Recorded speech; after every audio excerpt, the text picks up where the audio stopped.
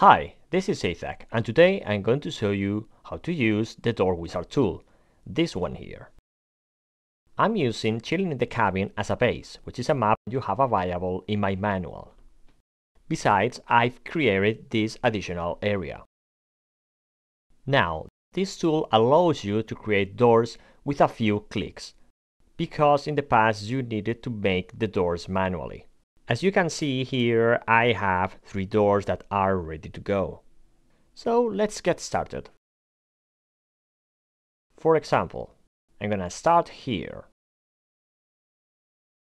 I select Door Wizard, and I choose the door type I want to make. For this example, I'm gonna start with this one.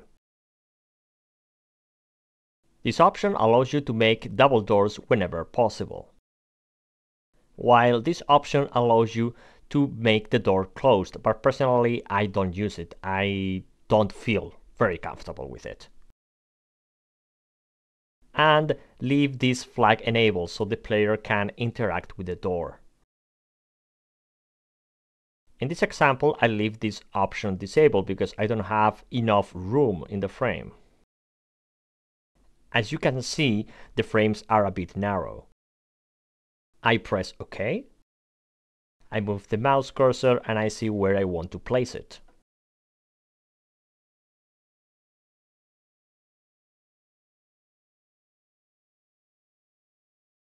In this example, I want the door here. So this door thickness is alright. And once I'm ready, I press spacebar. And it's inserted. To conclude, I go to the 3D mode and find the best suitable textures for this door.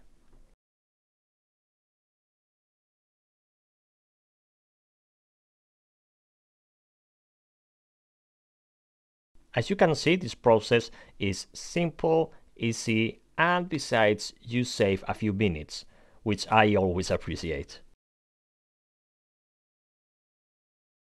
Now, the next door is gonna be a curtain. So I place the mouse cursor in the frame,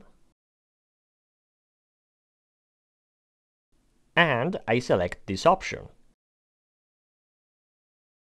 I can make it double, but for this example, it's gonna be single. And it's gonna be opened. I leave it like this. I select curtain,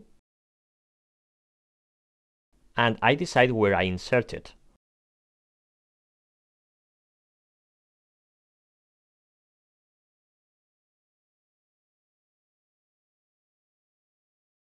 To conclude, I apply the textures I want.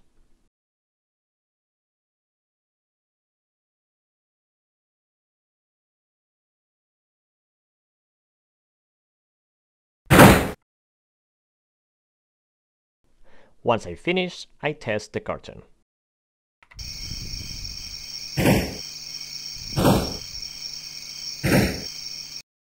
And to conclude this tutorial, I'm gonna make a sliding door. I go here and repeat the same process.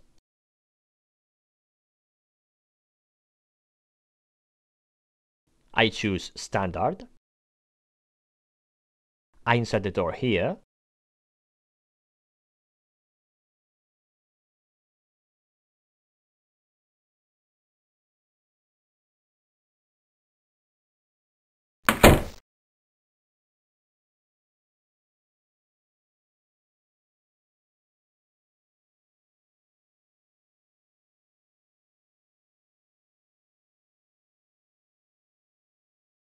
And the last thing to do is to test the door.